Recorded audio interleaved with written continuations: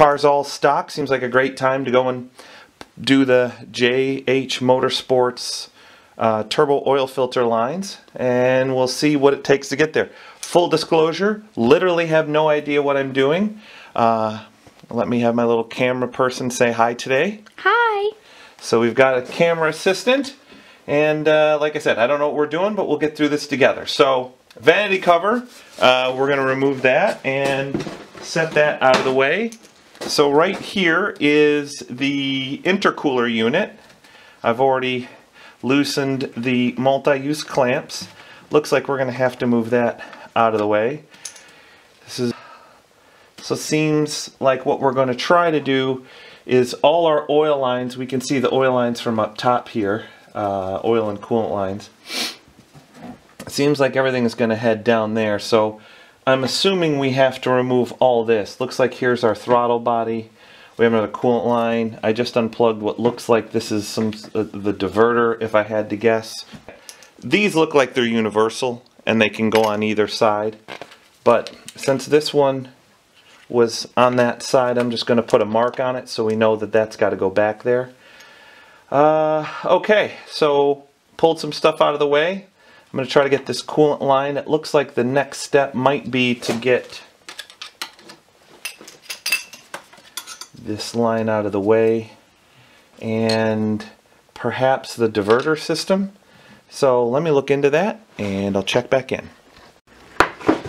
So what I've done here is right here, this is the tab for the throttle body, and what you're seeing here is a tab that normally is in like that, and you have to get in. If you want to unplug this, you have to pull the tab back out like that. It recesses in. It looks like, if I'm calculating all the stuff that we're going to have to mess with here, it looks like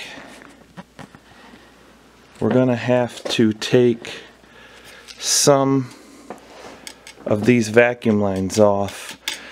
This turbo right here seems like it's got the majority of vacuum vacuum connections to what looks like maybe the diverter valve on it. So I'm going to have to try to get in there. I'm going to take this, goes to the throttle body, I'm going to disconnect that, so obviously when the throttle body comes out it won't be an issue. And then I'm also going to try to remove this hose right here with a one-time use clamp. What we've done is these on here, these are T30s, so I've removed this one and have gotten the other one loose, and we can remove that. But in doing that, these hoses are connected to this this inlet pipe. So that's where we're currently at. So there they slid down, and then it just comes right out. The throttle bodies have this ridge, these ridge marks in it, so the charge pipes won't easily come off, but it wouldn't matter, they're not easily coming off anyway. It appears that the next move for us is going to be, we're going to get these hoses off to give us a little bit more room, and then we're going to pull out these two inlet pipes, and we'll see what that looks like here in a minute. So there's a lot to take in on this one. As we're continuing in our 4-liter turbo oil line filter replacement, this next step was a pretty big one. So this coolant line needs to be removed. T30, that comes out. You're going to have a T30 here, here, and then one right here, and then the same on the other side, here, here, and here. Obviously the coolant lines need to be disconnected. As we get in here, what we're going to see, if I can get down here, there you go, there's right down here, I don't know if you can see it, here there is a 5 millimeter Allen. Right here there's another 5 millimeter, down here, which you can't see is a 5 millimeter, but I'm assuming somebody's been in here because it was not in there, and it would have been incredibly tough to get to. So lighter fighter right there. They didn't put that one back in. And then again, a 5 millimeter down here. What's interesting is, as I was looking in here, I'm like, oh, well, this needs to separate. I separated this line. No, this whole unit is the intercooler and the oil separator. So you'll see here in a minute, I'm going to get up here and pull it out, but it is it's a pretty yeah, there's a lot going on here. So let me pull it out and it'll make more sense. Once you get all of those out, it's just a quick seal, but this slides out. Let me move my foot. Oh, that was fun. Okay, so this comes out, and look at it. This whole unit right here is the intercooler and the okay. There's a little bit of coolant left in there. Sorry. But what happens is you have these 3 seals, right? And that is handling. That handles all the oil going in the engine. If you want to see in there, it's not great, but there's a picture of the intercooler, and then, you know, one runner or the other. But yeah, it's one solid unit, so you can see that there's quite a bit. There's quite a bit going on here. So okay, and then now, yeah. So we've exposed. In here you can see now we've exposed where we're looking to get down there to where the oil lines are at. Sorry about the wobbly camera. But yeah, so that's where we're going to be at now, getting in there to get those oil lines out. I'll be curious what we're dealing with when we get in there. I think I'm going to take these inlet pipes off right here. The driver and passenger inlet. I think I'm going to take those off just to give us a little bit more space, and then we'll come right back. Well, we pulled everything off as far as, let's just take a reassessment here of where we're at. That's where we're at currently. We've pulled off the oil separator, the intercooler. Obviously, all of the top hoses and everything went to it. And now we've gotten here to where, I don't know if you can see,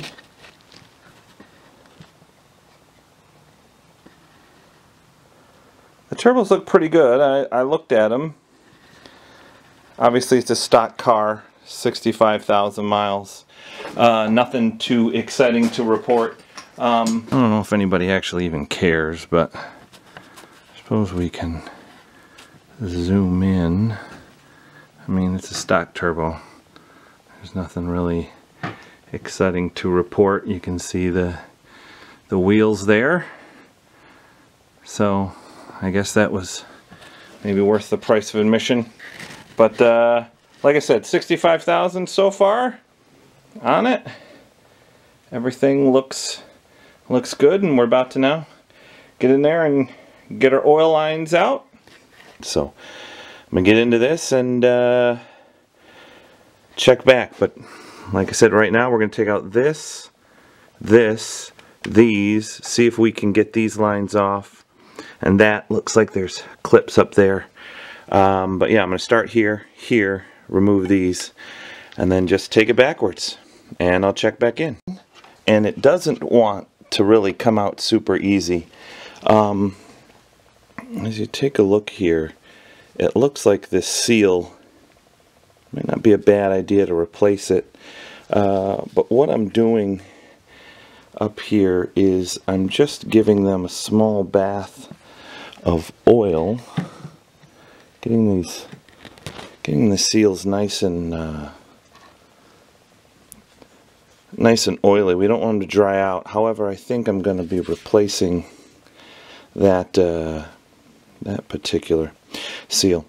So we've pulled that one out, and we're getting ready to do the other one. But I wanted to show you, they are in there pretty good from the top.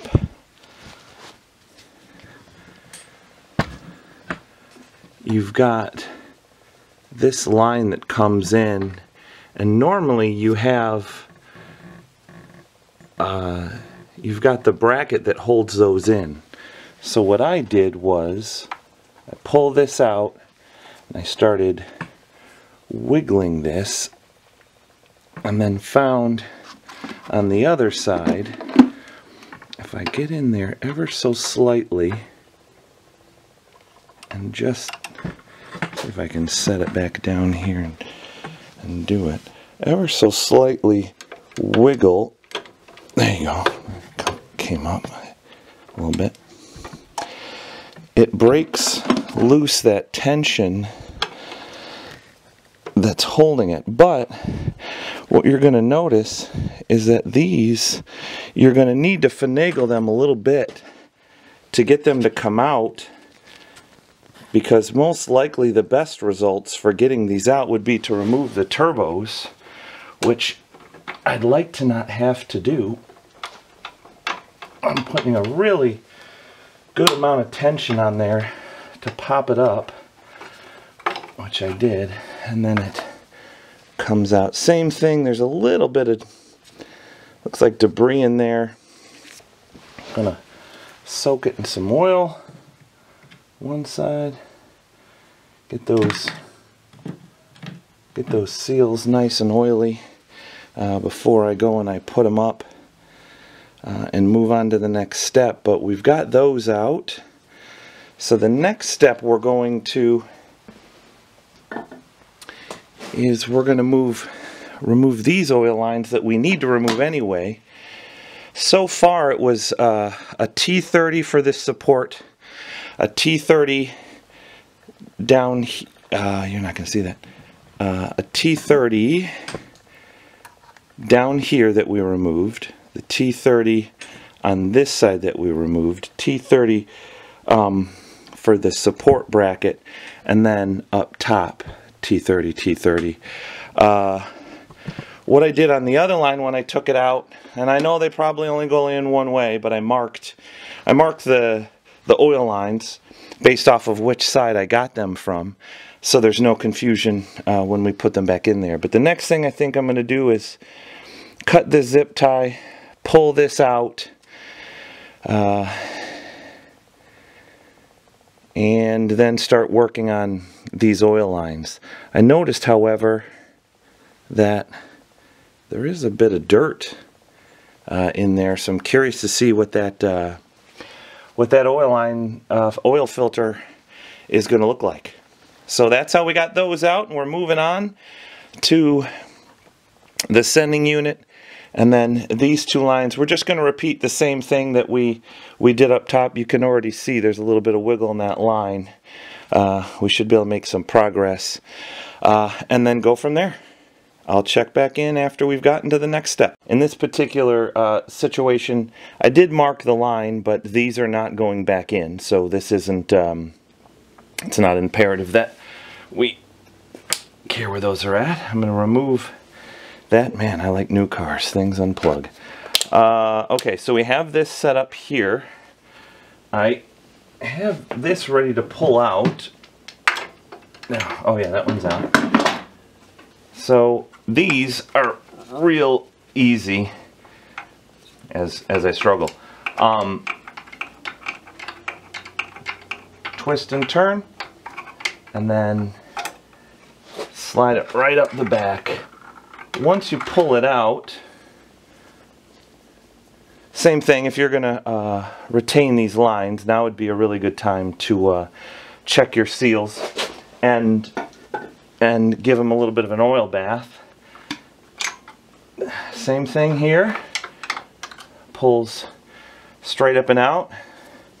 As I said, it's marked, and now in the back if we can see it, what we're starting to get looks like some oil is coming out of these lines back there, where a small amount of oil is coming out from where we pulled the hoses, the lines from. The next step is to get up here and disconnect these lines. One of the things to check at this point is the health of these. My lines are in really good shape, so I'm not going to replace these, but I do need to disconnect them from the turbos.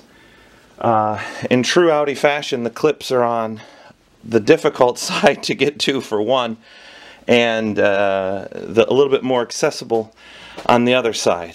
So I'm going to try to remove those before I continue on to the next step.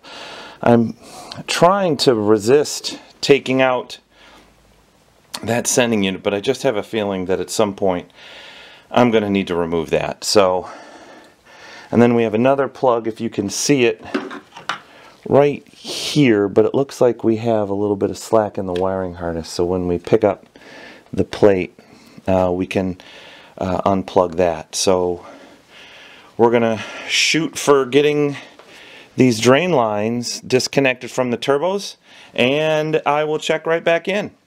Looking now to get those drain lines off the turbos, I thought I would take a second and show you the kind of, this is the clamp that is a multi-use clamp that's being used to hold these lines on the turbos.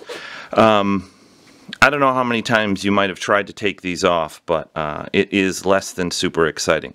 They actually make a tool that's supposed to help. Supposed to, I say in my air quotes.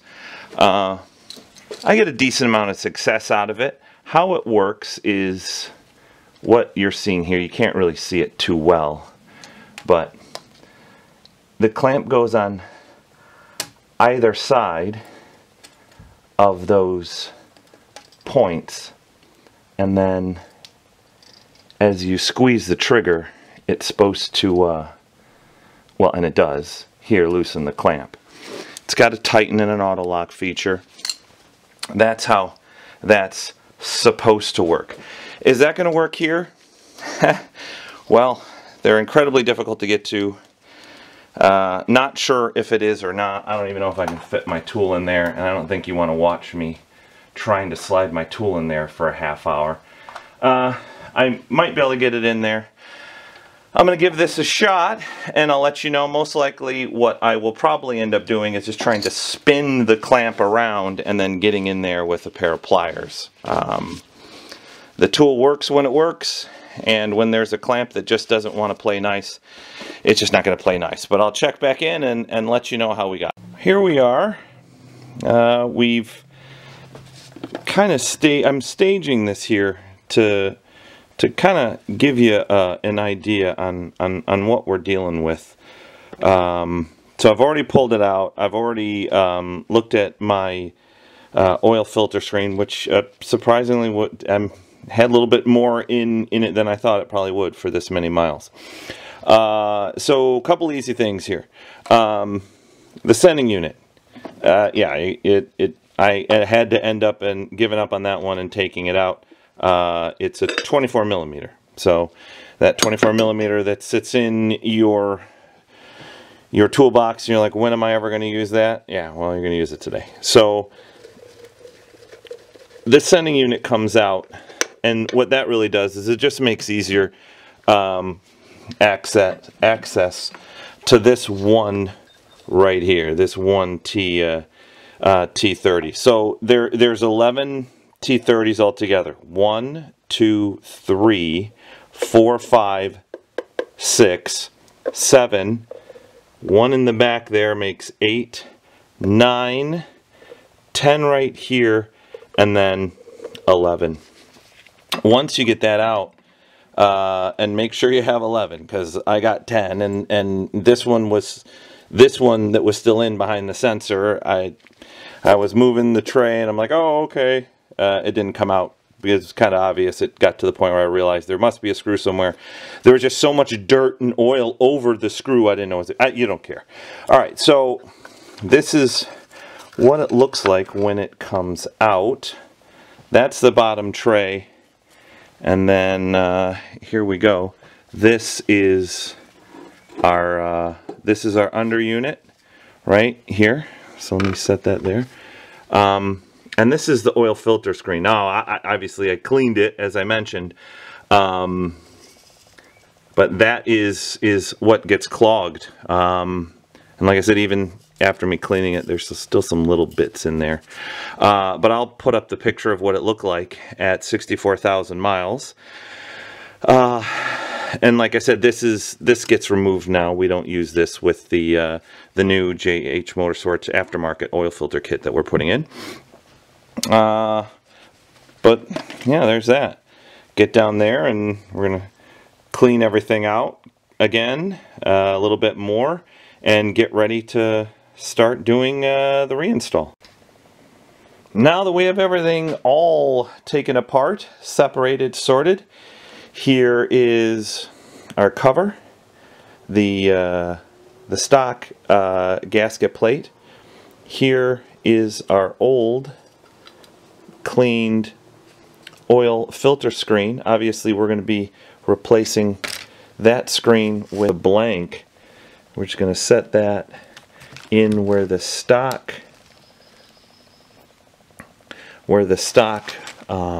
unit went. We're going to bring our stuff over here back to the car and we're ready for reassembly. So we've cleaned all of our surface areas. We're going to drop our gasket back into place and start the reassembly now as we're moving right along. Here we are. We've made our way back. I've replaced the oil filter screen under the cover with the JHM blank that goes in. Obviously, if you're just going to change out your oil filter screen, then there's really nothing different than you need to do putting it back together.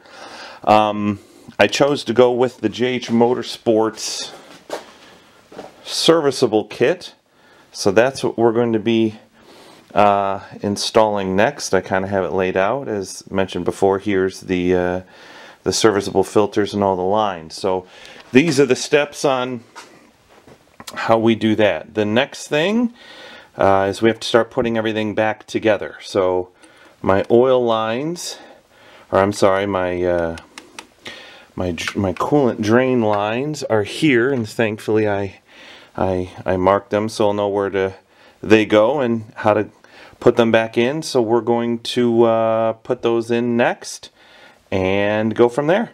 Well, I wanted to pop back in and share my thoughts. So originally, what I've got here is I've got my coolant lines, and I was getting ready to put the coolant lines back in after taking out my screen and the filter and everything. Initially, my main goal was, you know, I didn't want to spend a ton of money that I didn't need to spend, so I thought I'd bring something up. So the reason I ended up getting into what you're about to see was the O-ring on my coolant line had swelled up, and when I went to go reinstall it, it just wasn't going to go. This was so swollen, and I'll show you here on this one. It was so swollen that it collapsed under itself when I tried to reinstall it. Initially, my main thought was, well, I can, you know, these O-rings are probably pretty decent. When I inspected them, they really are, but I don't know if the camera is going to show this, but this ring was quite robust, and it didn't look bad. But when I got the replacement kit from JHM to replace the coolant O-rings, I said, oh, well, this one wasn't bad. I wasn't even going to really replace it, and I just did. And I don't know if you can see it here, but while this ring is in still good shape, you can see that the radius of the ring has been over time compressed down, and replacing it initially by looking at it, I really wasn't going to, but ended up doing it, and you can see a real difference when you do that. Like I said, right here this is the old ring that had swelled, and that's the new ring, and you can see how much tighter that is. Here's another one of the coolant ones. You can really see the difference between those two there. And then here's my old ring that I took off for the top coolant one, and here's the bottom. Normally when it comes to stuff like this, I usually don't mess with anything because I just don't want I don't want to break or run into more issues over time with breaking more stuff because I'm taking more stuff apart. But this was a really cheap investment, and these go on really easy. Now I can probably do this one-handed, but it's probably not a wise idea. Got the coolant lines back in. Wanted to point out just something really quick. You have to start with the passenger side coolant line, getting that in. As you can see, the driver side coolant line wraps on the outside of it. So in the next part, we're going to put in our upper oil lines, but since we're not using the stock units, we're replacing them with the serviceable oil line kit from JHM. I laid out the components as they're supposed to go in the car. A couple things that really make sense. Once you push the tabs down, the right side points to the right, the left side points to the left. I was concerned I wasn't going to get the top part right, but once you put these facing outwards as they go, there should be an upswing in the bottom of that. So if you got that wrong, it would be pushing down towards the table, and that comes up. And then the left outside line is shorter than the right, and the left inside line is longer than the driver's side. So we've got that. I'm going to put on the upper oil fitting line now. Just wanted to take a second and give a little bit of a suggestion. So give a little bit of a suggestion.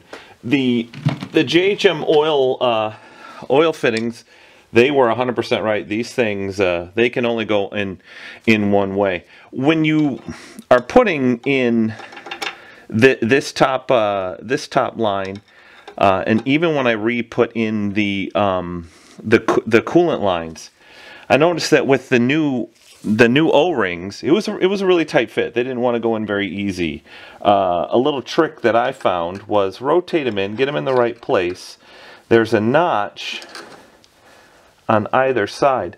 Just get in with 2 screwdrivers on both sides and just apply some nice easy pressure, and it'll pop in. I had the same thing that I had to do with the coolant line. Now there's no notch obviously, but I just put 2 screwdrivers at the base and pushed in, and it slid in really nice. It doesn't really make a difference. I marked the bracket for which side I took it from, but when you're installing the bracket, that's when you can see where the notches are at. And I don't know if you can see the head of that moving around. Once you have that placed in there, it's just going to go where it wants to go. I'm going to put in the 5mm Allen bolts that JHM. I'm going to put in, well, they're not 5mm, but I'm going to put in these Allen bolts in the most difficult to get to bolt. Really a good idea on this. I just wouldn't have easily been able to get in there and put in the Torx bolt, but with a long T, and what is this? The head of the bolt was 5/32 Allen key. Real easy. Okay, so we're going to move on to the next steps. Next step, we were talking about dropping in the lower oil line, and in the instructions that are online, JH Motorsports moves this line out of the way. When I was getting into it, I was like, oh, well, my line's pretty far out of the way. I don't really need to bother moving anything. A little trick, if you don't want to move it, I noticed that there was just the smallest amount of room that I could have tightened this bolt, and it changed the angle of the geometry of where this came out. In the end, I could see where all this was happening. As you can see now that this is in there, there's just plenty of room everywhere. I did end up moving this line slightly and was quite careful to see if at any point in time anything was getting probably pinched or compromised. Did exactly what JHM recommends. Got a pry bar in there and just put it on the face. Right here, there's a face of this fitting, and then just helped rotate it. Went really easy. Again, I probably didn't need to do it, but since they recommended it, I just did it anyway. Throwing some oil on the next line that we'll install right there. But before we can get in and do that, we're going to have to put the top oil line on. I just wanted to show that they drop in really nice. And the one thing that I realized, and I kind of am leaving this up here, when when I was concerned that I was going to get these lines wrong, that I might put the wrong line in a spot, this passenger one, as you can see, and I put the line in to accentuate it, see there's the head on this that's perfectly round. This one has part of the flange cut away so these two things can fit in there. So just put that in there as an example to kind of show you, and you can see it's flat right there. Thought I would just do that to show you as another thing to think about and look at when trying to identify which one of these oil lines go where, because you don't want to put in the wrong one and then get to that next step and find out. But I thought that was helpful, so I figured I'd add it, and we're going to move on. Here we are. We've got our oil line in, drop, tightened down. We've got our braided hose that's up and hand tightened as best as we can do it. Due to the restrictions on space and most likely inability to get any sort of torque wrench or device in there to get the appropriate foot-pounds when it comes to tightening it, the suggested method by JHM is something called 1.5 flats, called the flats method. On the end of the hose are these flat spots, right? That's where you'd put your 18mm wrench. So in order to achieve the 1.5 flats, this entire distance from here to here is a flat. So to have 1.5 flats, you would cover the distance from this whole flat to another half one. And let me mark that and kind of show you what that would look like in reference. So what we have here is our starting point on the very end of here on our hose. So there's our hose, there's our starting part of the flat. Put my pen back. So this is our starting point. So these two line up. That would be one flat and then a half. So that is the distance they want you to tighten once you've hand tightened it pretty thoroughly to call that an appropriate amount of tightening. So I've got mine down here on an 18mm. I've got my vice grips on there. I marked my vice grips as the starting point. I'm just turning, turning, turning. You can see I've got my mark there. It's starting to get a little bit of torque. So yeah, it's going to take a little bit of effort to get it on. You don't want to... Yeah. So you get a feel for it. You're going to have to put a little bit of effort into it. So I've spun this 1.5 times, and I don't know if you can see it or if you even care, but here's the marking, and there's my final marking.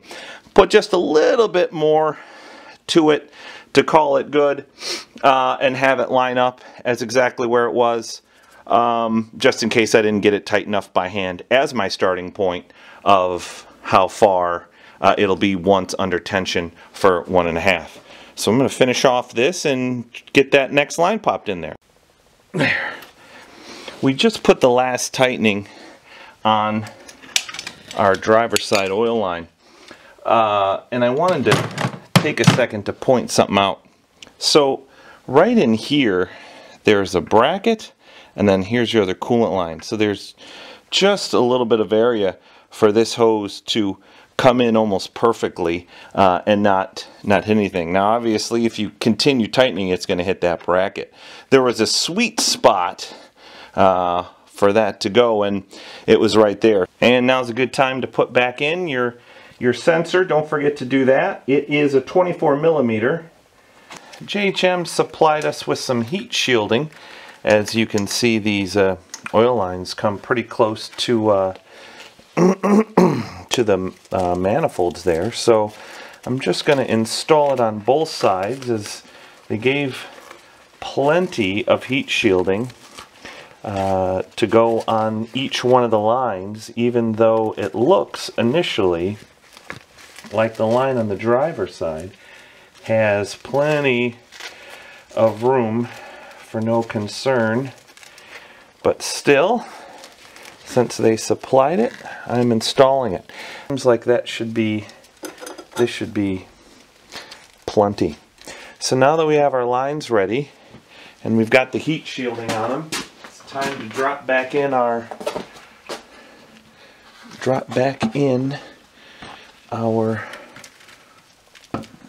oil separator, as the camera takes a little bit of... And alright, so we've got this pushed in. We've got our unit installed. Checked the holes.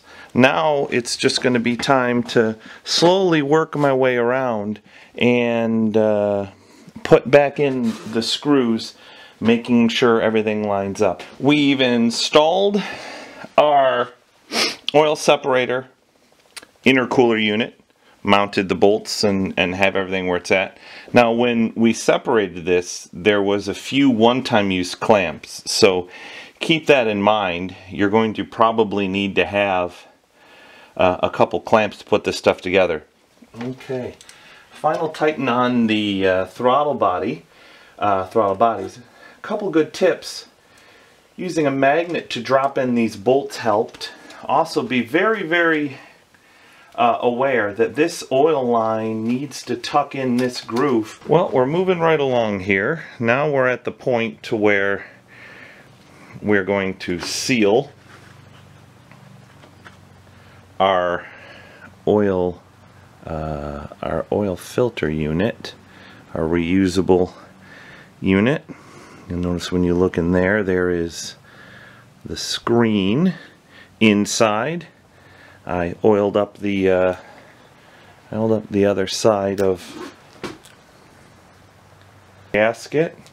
We're going to tighten this by hand best we can. Gets tight.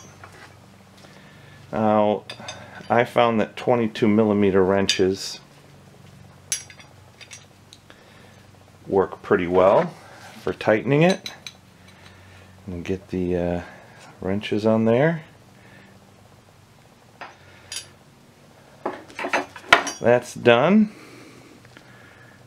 Make sure we can see our... Screw the oil line in. I noticed that 18 millimeters. And then let's get over to the car and then work on that part of the installation right now. We're moving right along here, tightening the lines as we're going to proceed to our next step. This is an 18 millimeter, and the threads here are a 22. So we're positioning and messing with our hoses to get everything to work right. The formula I found works really well for tightening. We're going to work on this hose. Is everything tightens moving towards the final destination.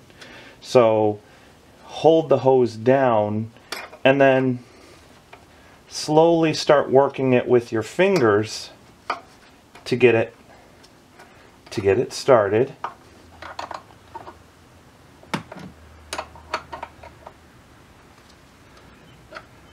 And as you're tightening it,